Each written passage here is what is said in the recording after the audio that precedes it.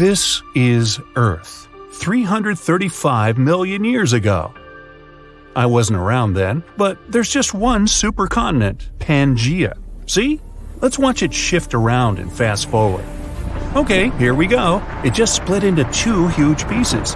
Australia goes this way, North and South America go that way. Africa, Asia, Europe, forming, and there we go. The planet as it is today.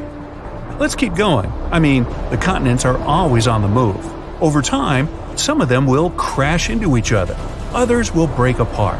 But that'll take about 100 million years. Better put it on super fast forward. 100 years from now, humans keep spitting carbon dioxide into the atmosphere, and the planet's already warmed up a bunch. The world's ocean levels have risen about 4 feet. The Bahamas? They've totally disappeared. 200 years from now, the Earth's population is about 19 billion people. The climate's gotten even warmer. We're packed in like sardines over here. New medical tech makes it possible to live to 180. But why? Fossil fuel reserves of oil and gas? Long gone. Oh, and the continents have drifted over 16 feet. The Voyager 1 space probe's about to enter an asteroid cloud at the edge of the solar system. It's the most distant man-made object in the universe, I guess. 1,000 years from now, thanks to better quality food, humans are now 7 feet tall on average. Technology solved the pollution and fuel shortage problem. Humanity's doing just fine. Robots do all the work, we just play around all day. Ocean levels have crept up another 10 feet. Islands like the Seychelles, Maldives, Galapagos, and many others have gone underwater. Denmark, the Netherlands, Eastern England, Thailand, and Vietnam are only partially underwater. There's been a huge human migration these last 100 years. Fast forward about 5,000 more years, and it's the year 8113. Humanity's getting ready to open the crypt of civilization. It's a hermetically sealed room in Georgia, in the States. Bad Georgia. It was created in 1940, and it's full of about 800 books on microfilm, recordings of famous people's voices. It's also filled with bits of technology from that time, like a toaster, a radio, and a typewriter. Some awesome people created the crypt of civilization in case humans experienced a major catastrophe in the distant future and had to rebuild civilization from scratch. We'd all go back to using typewriters. 15,000 years from now, our planet has changed its tilt, and the Sahara Desert is now a tropical paradise. Years of rain turn the dry desert into a wild jungle. 30,000 years from now, the Voyager 1 space probe has finally left the asteroid cloud at the edge of our solar system. If it doesn't collide with anything, it'll be flying in the dark, wide-open outer space for a very long time. 50,000 years from now, the climate's changing a lot. The temperature on Earth is beginning to drop, and we are approaching the beginning of a new ice age. The radio signal with a special "Hello, all you aliens out there" message sent into space in 1974 has reached its destination. The message contained the human number system and data about our DNA and our solar system. If there was someone on the other end to receive this signal, we might have a response from them. 100,000 years from now, one of the largest known stars in our galaxy, Canis Majoris, explodes with enormous force. The explosion of this supernova can be seen from Earth, even during the day, and the nights are much brighter because of the new strong glow in the night sky. What's new on Earth? Supervolcanoes start erupting all over. These volcanoes spew colossal amounts of lava and ash everywhere. Thick black clouds cover most of the sky. This prevents the sun's rays from reaching the ground, and the temperature on our planet drops even lower. Humans mostly live underground anyway, so it's no big deal. Because the stars are gradually moving in different directions, the usual constellations are starting to change shape. Soon, we'll need to come up with totally new constellation names. 250 years from now. Oh, a new island's on the map. Back in 2021, it was just an underwater volcano somewhere in the Pacific. After thousands of years of spouting out lava, it finally reached the ocean surface and busted out in the cool, fresh air. Not much growing on it yet. Niagara Falls has long since disappeared, and Lake Erie and Lake Ontario have teamed up to form one huge super lake. 300,000 years from now, the triple star system WR104 is about to explode. It's spinning crazy fast, and there's a chance that radiation from the explosion could eventually reach Earth. That would do a lot of damage to all life on our planet. Voyager 1 reaches the brightest star in the night sky, Sirius. Not a very funny star at all, it's really Sirius. It's 8.6 light-years from Earth. 500,000 years from now, scientists are pretty sure that a huge meteorite could fall to Earth any day now. It might be even the size of 8 football fields. The impact of such a massive meteorite would cause an explosion so powerful that its sound would be heard on every continent. That would be followed by super strong earthquakes and tsunamis higher than the Brightside Empire municipal building tower thingy. Okay, I just made that up, but who knows what we'll be building in the future. 1 million years from now, the rogue star Gliese 710 comes very close to our solar system. We're surrounded by a huge shield of asteroids called the Oort cloud, and the rogue star is beginning to affect the asteroids hanging out in there. It grabs them, spins them around, and throws them toward the center of our solar system. Comets start to fall on our planet all the time, big ones, causing more tsunamis and earthquakes. 10 million years from now, the Red Sea is gradually expanding into the East African Rift. Africa is now divided in two by a new oceanic gulf. The human DNA molecule has completely decomposed. But it's no big deal. We've become totally digital, without any pesky aging problems. The really cool thing is that other animals have evolved a lot and changed ridiculously. Thanks to a simple interface, we're actually able to talk to dolphins, chimps, dogs, and cats. Turns out cats aren't grumpy, they're just busy contemplating life. 25 million years from now. The San Andreas Fault has been crazy recently and has caused the Gulf of California to flood the Central Valley. There's a new sea on the west coast of North America. 50 million years from now, Africa just collided with Eurasia. The Mediterranean Sea is totally gone. There's a new tallest mountain in the world. Its name? Mount Everest, of course. Australia is continuing its journey north. It already collided with Southeast Asia a few million years ago. The few human colonies still left on Mars need to do some serious packing. Phobos, one of Mars' moons, is beginning to orbit at a lower and lower altitude. That's not good. It's about 14 miles wide, so that's going to be unpleasant. 60 million years from now, the Canadian Rocky Mountains have completely eroded. It's just one gigantic flat plain. 80 million years from now, all that remains of Hawaii is one island. All the others have long since gone underwater.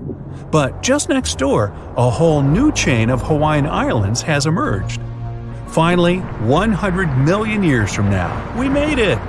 The Atlantic shrinking down to nothing. The Americas are almost rubbing up against Africa. Africa's already merged with Eurasia. We've got ourselves a supercontinent again. Hello, Pangaea Proxima. All traces of human life are gone or buried deep underground. The movement of the continents has destroyed tunnels, roads, buildings, bridges. Animals and plants now reign supreme on Earth. So, where are all the humans? Well, remember we made the jump to digital about 90 million years ago? Things are still going strong. There are trillions of human minds living on a huge hard drive on a spaceship orbiting Earth. The super low space temperature is good for keeping the drive nice and cool. We have millions of different societies, languages, and cultures just like we had 100 million years ago. The only difference? We're all little ones and zeros in a huge digital universe that we created. And yes, there's still football. Traveling back in time now, this used to be hard. We fly past the Middle Ages, the first human civilization, the ancient ancestors of the first humans, the dinosaurs, the first land animals, the ancient sea creatures, and so on to the very beginning of all time. And there it is! This nebula is our solar system. Right now, it's just a cloud of multicolored dust made of hydrogen and helium spinning around. This cloud has begun to shrink and become denser. There's a theory that there were supernova explosions near our nebula. Their shock waves squeezed the nebula from different sides until the center of the cloud became too heavy. The enormous weight presses it, and nuclear chain reactions begin at the very center of this cloud. It heats the cloud and makes it glow. Soon it forms into a dense sphere, and that's how our sun is born. It happened about 4.5 billion years ago. Our planet doesn't exist yet. There's only a disk of dust and space debris orbiting the young sun. These pieces of debris are fusing gradually and getting heavier and heavier. Let's look at the very center of this pile of asteroids. The total weight of the debris compresses the central region so much that a dense metallic core is forming there. The enormous pressure heats the core, and the temperature at the center of the young Earth reaches nearly 10,800 degrees. And there's a liquid core around the solid one. It creates the magnetic field of our planet. Now, when radiation from the sun and the solar wind reaches Earth, it smashes into a shield in the form of our magnetic field. So far, our planet is burning and looks more like a ball of lava. But it begins to cool down, forming a solid crust. At this point, another protoplanet appears on the horizon. It looks more like an asteroid, the size of Mars, and this massive piece of debris flies towards us. It hits the young Earth at such an angle that it knocks a part of our planet outward. The debris itself breaks into several pieces and stops in our orbit. After a while, all of this debris comes together to form the Moon. As a result of this collision, the Earth began rotating too fast.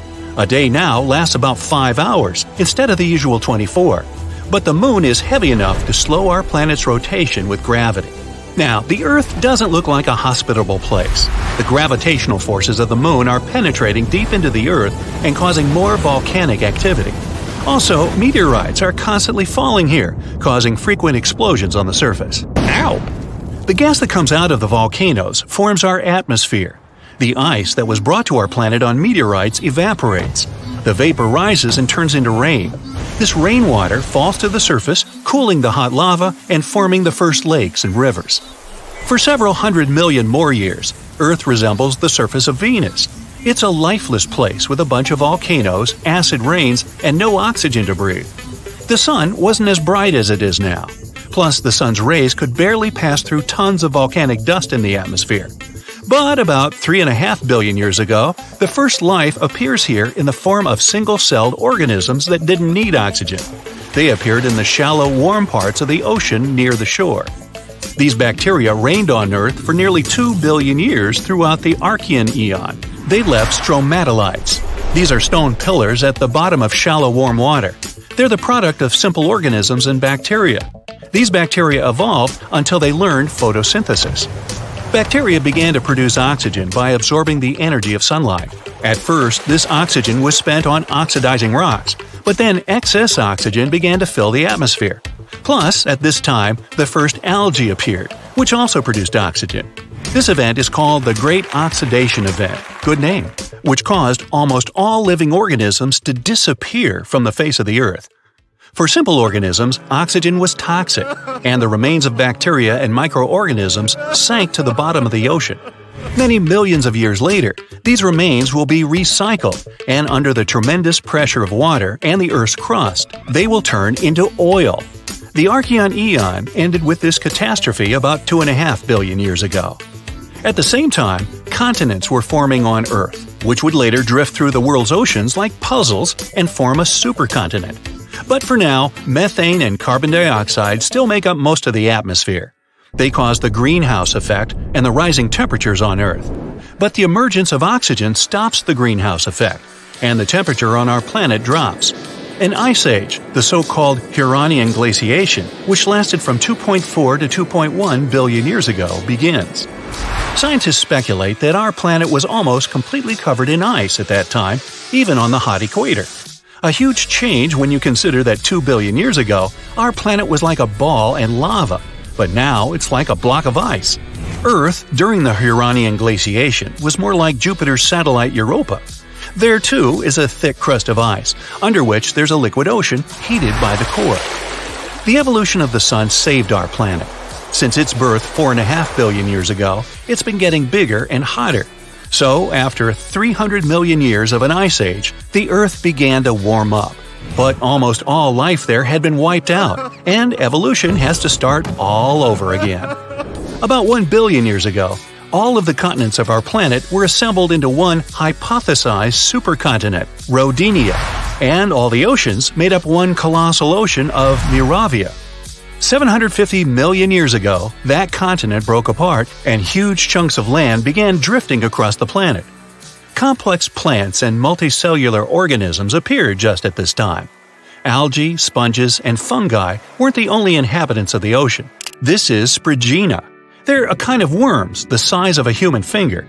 We have remains of these animals that are at least about 550 million years old. 541 million years ago, the Phanerozoic Eon began. The main event at that time is the Cambrian explosion. Life began to blossom on Earth, and a great variety of living organisms appeared. Mollusks and echinoderms like starfish and sea urchins appeared. Living organisms evolved, having not only an internal but also an external skeleton, like trilobites. Some of these things could reach nearly 3 feet in length. Their protective shells suggest that there were predators in the ocean. A food chain started forming at that time. At the same moment, the drifting continents fused again. This supercontinent has a different shape and is called Pannotia. Later, these continents drifted apart again and began to collide with each other. This led to the formation of mountain ranges. Then the continents met for the last time and formed the giant supercontinent Pangaea about 335 million years ago. Here we can already see the outline of the modern continents of Africa, North and South America, Australia, and Eurasia. One of the largest sea creatures ever, the Dunkleosaurus, appeared. Some individuals could be as long as a school bus and weigh as much as a large SUV. The land had a hot and humid climate. It encouraged ferns and other plants to grow faster. Some of them could reach the height of a 3-story building. And for the first time in Earth's history, some animals leave the ocean and go on lands, such as L. generpeton and Ichthyostega. Anyway, at first, they live only on the coast because their skin wasn't adapted to the constant sunlight. In addition, they experience breathing problems. The first animals on land had both gills and lungs, but the lungs were underdeveloped, so they had to return to the water. Millions of years later, these animals evolved into more advanced amphibians. Though they were no bigger than ordinary lizards, they could already live fully on land. But this blossoming of life ended in a new ice age. Glaciers from the poles slowly crept toward the equator. Animals weren't prepared for this, and most of them didn't survive this extinction event. But 290 million years ago, evolution retook hold and more evolved land animals began to appear. Gradually, they increased in size, multiplied, and gave birth to a new species like Scutosaurus and Gorgonopsis. But this period didn't last long either. Only 40 million years later, as a result of unknown events, 95% of all living organisms on Earth ceased to exist. It could have been caused by a giant meteorite or by increased volcanic activity. Also, one hypothesis says it could have been the release of methane from the bottom of the ocean. The Mesozoic era began after this extinction. This is where the dinosaurs, as we know them, appeared and started a new page in Earth's history. Our good old solar system is actually a pretty bizarre place, what with all its out-of-this-world phenomena that we humans haven't managed to explain yet. There are rumors that a gigantic, undiscovered planet is hiding behind Neptune. Volcanoes on Pluto spew ice, and a colossal canyon on Mars can accommodate the whole U.S. territory and most of Cleveland. Well, let's figure out if it's true by talking about the most mystifying solar system facts. The solar system is 4.6 billion years old. So old it's a senior solar system. Scientists came to this conclusion after they studied the oldest material they managed to get a hold of. And by that, I mean meteorites, of course. You won't be able to wear a hat on Venus, ever, and just try to stand on your feet. The planet is insanely windy. Its upper winds blow 50 times faster than the planet rotates. What's more, these fierce winds never stop and can get even stronger with time. Want to get away? You'll have to travel 11 billion miles away from Earth before ever leaving the solar system. Take your Google Maps with you. You probably heard of methane gas, a byproduct of natural processes such as volcanic activity and cows. Anyway, this gas is not only a part of the Martian atmosphere, but also the thing that confuses astronomers to no end. The thing is that the volume of methane on Mars keeps wavering, and scientists just can't figure out where it might be coming from. Can there be cows on Mars? As you may remember, Pluto used to be a planet but was stripped of this title in 2006. Later, it was reclassified as a dwarf planet. Gee, make up your mind. But the most unexpected fact about this celestial body is that its diameter is smaller than that of the US. See for yourself. The greatest distance across the country, from Maine to Northern California, is about 2,800 miles. As for Pluto, it's only 1,473 miles across. The planet Uranus, or Uranus, you can't win either way, rotates on its side, and astronomers have no idea why the planet has chosen such an unusual position. The culprits could be ancient mega-powerful collisions, but so far it's just a theory. By the way, this is the only planet laying on its side. Our Sun is insanely massive. Want some proof? Well, 99.86% of all the mass in the solar system is in the mass of the Sun, in particular the hydrogen and helium it's made of. The remaining 0.14% is mostly the mass of the solar system's 8 planets. Earth might not be the only tectonically active planet in the solar system. Astronomers have spotted some landforms looking like cliffs on Mercury. If it's so, the tectonic activity could explain the rapid shrinking of the planet. In most sci-fi movies about space, the main character gets into an asteroid belt and must dodge countless rocks that threaten to damage their spacecraft. Well, sorry to disappoint, but that's nothing like the real thing. The only asteroid belt astronomers know about is located between Mars and Jupiter. There are thousands of asteroids in this region, but they're so widely spaced that the chance of collision is next to nothing. You just ruined it. Sorry. Behind the orbit of Neptune lies the mysterious Kuiper Belt, filled with massive icy objects. The most curious thing about this space formation, though, is that scientists can't explain the pattern of its movement. The only explanation they have is that Neptune might be hiding a ginormous planet from our sight. This hypothetical planet has already got the name Planet 9, and all we have to do is wait until its existence is confirmed. Or not. Volcanoes on Earth are as different from those on Pluto as fire and ice, and I mean it. While we have volcanoes spilling lava on our planet, the volcanoes on Pluto spit ice. When frozen water expands, and this enormous pressure builds up until one day, bang, the ice erupts.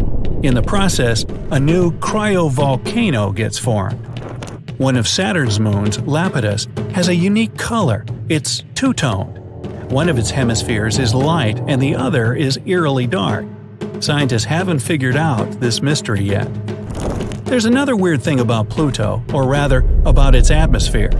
First, it rises way higher above the surface of the dwarf planet than, for example, the Earth's atmosphere. What's more, the atmosphere on Pluto has more than 20 layers, and all of them are super cold and very condensed. We live inside the Sun. No, I don't mean that we're inhabitants of the red-hot ball of light approximately 93 million miles away. The thing is that the Sun's atmosphere stretches far beyond its visible surface, and our planet is right within its reach. In fact, it's the gusts of solar wind that create the breathtaking phenomenon known as the Northern and Southern Lights. The ocean on Jupiter is larger than any other on the rest of the solar system's planets. But wait! It's not the type of ocean you're thinking about. The one on Jupiter isn't made of water. This mesmerizing thing consists of metallic hydrogen, and its depth is a staggering 25,000 miles, which is almost the same as the circumference of the Earth. The Sun's atmosphere is hotter than the surface of the star. While on the surface, the temperature reaches 10,000 degrees Fahrenheit, the upper atmosphere heats up to millions of degrees. Scientists suspect that explosive bursts of heat from the Sun may have something to do with this unique phenomenon. People came to know about Saturn's beautiful rings in the 1600s, but only recently it became apparent that Saturn isn't the only ringed planet. All the gas giant planets, Uranus, Neptune, and Jupiter, have rings of their own, but they're thin and almost impossible to see. As for Mars, Venus, and Earth, they're made of rocky materials and have no rings whatsoever. Our solar system isn't the only one in the Milky Way galaxy. Far from it. The galaxy we live in houses about 100 billion solar systems. And if that's just our galaxy alone, can you imagine how many there are in the whole universe? At any given moment here on Earth, you can stumble across a rock that's arrived from Mars.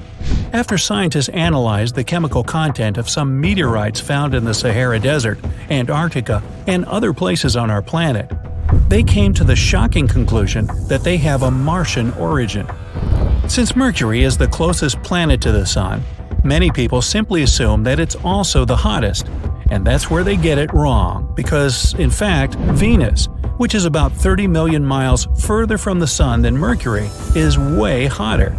The thing is that Venus has an incredibly thick atmosphere, which is 100 times denser than the one we have on Earth. On top of that, this atmosphere consists almost entirely of carbon dioxide, also known as a greenhouse gas. These factors make the temperatures on the planet rise to a staggering 875 degrees Fahrenheit, which is hot enough to melt lead. As for Mercury, its maximum temperatures reach only 800 degrees. Jupiter's moon, Io, exists in never-ending chaos due to hundreds of smoking volcanoes on its surface. If you ever visit this place, send me a postcard. Now, you'll see the smoke from these volcanoes billowing up high into Io's atmosphere. The most enormous volcano in the whole solar system, at least that we know of, is on Mars.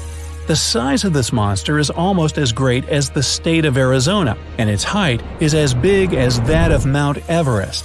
How did it grow this huge? The answer is simple. There's much less gravity on Mars in comparison with our planet. Even if you're a tiny celestial body, you can still have a moon of your own. Hey, it's not that hard. In 1993, the Galileo probe was traveling past a miniature asteroid that was no bigger than 20 miles across, and discovered the little thing had a 1-mile-wide moon. Since then, astronomers have found tons of moons orbiting minor planets in our solar system. The valley called Valles Marineris on Mars is more than 10 times larger than Earth's Grand Canyon. And it's another thing that puzzles astronomers. After all, Mars isn't a planet with active plate tectonics. On the surface of Jupiter, there's a weird region that's called the Great Red Spot. Recently, astronomers have concluded that this spot is actually a storm that's been raging on the planet for centuries. But some 20 years ago, scientists noticed that the red region started to shrink. Nowadays, it's just half the size it used to be. And still, the spot is 1.5 times bigger than Earth. How about you? Do you know any other unusual facts about our solar system that I've missed? Then let me know down in the comments. If you learned something new today, then give this video a like and share it with a friend. But hey, don't go space traveling just yet. We have over 2,000 cool videos for you to check out. All you have to do is pick the left or right video, click on it, and enjoy. Stay on the bright side of life.